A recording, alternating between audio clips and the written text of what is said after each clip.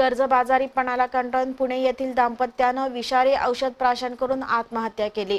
विनोद जोशी आणि मीना जोशी अशी त्यांची नाव आहेत। त्यांचा मुलगा श्रेयस अत्यवस्थ असून उपचारासाठी त्याला CPR मध्ये दाखल करण्यात आले। ही दुर्घटना शुक्रवारी रात्री कोल्हापुरातील लक्ष्मीपुरी कोंडावळ येथील पल्लवी हॉटेलमध्ये घडली।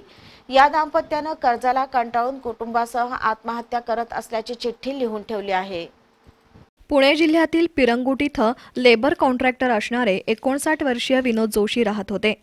ते 55 वर्षीय पत्नी मीना जोशी आणि मुलगा श्रेयस यांच्यासह 24 जून रोजी कोल्हापुरात आले होते। ते लक्ष्मीपुरी कोंडावळ इथल्या हॉटेल पल्लवीमध्ये राहिले होते। पहिले 2 दिवस ते हॉटेल कर्मचाऱ्यांच्या संपर्कात होते, मात्र 26 जून नंतर त्यांनी रूमचा दरवाजा बंद करून ठेवला होता। शुक्रवारी रात्री ते हॉटेल सोडणार होते। शुक्रवारी रात्री हॉटेलमधील कर्मचाऱ्यांना या रूमजवळून उग्र वास येऊ लागला।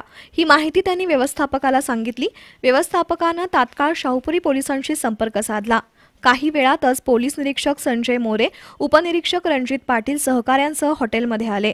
त्यांनी रूमचा दरवाजा तोडून आत प्रवेश केला।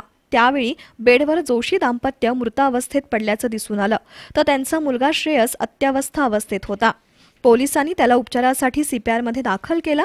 या तिघांनीही विषारी औषध प्राशन केल्याचं आढळून आलं। त्यांच्याजवळ पोलिसांना एक चिठ्ठी आढळून आली। त्यात त्यांनी कर्जाला कंटाळून आत्महत्या करत असल्याचा मजकूर लिहिलेला आहे। या चिठ्ठीत जोशी यांच्या नातेवाईकांचे नाव आणि मोबाईल नंबर असून त्यावरून पोलिसांनी त्यांच्या नातेवाईकांना ही माहिती कळवली आहे। मात्र आज सायंकाळपर्यंत ते आले नव्हते, असं पोलीस निरीक्षक संजय मोरे यांनी सांगितलं। जोशी दाम्पत्याचे मृतदेह CPR मधील शवागारात ठेवण्यात आलेत।